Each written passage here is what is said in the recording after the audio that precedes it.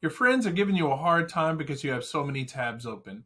I'm going to show you a trick that will not only clean up your browser and make it look better without closing tabs, but it'll also impress those same friends. That's our topic for today's Tech Tip Tuesday.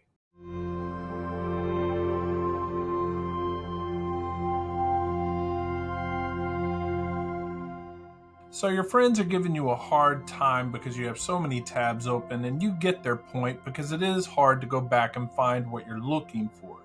So what are you supposed to do when you don't want to close your tabs?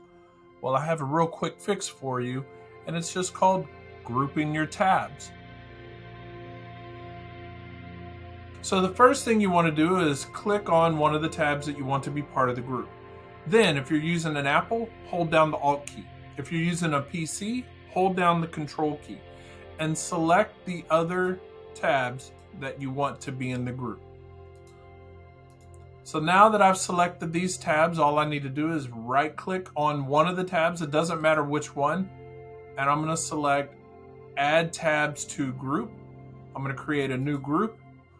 I'll label this SISD, and then I can choose a color.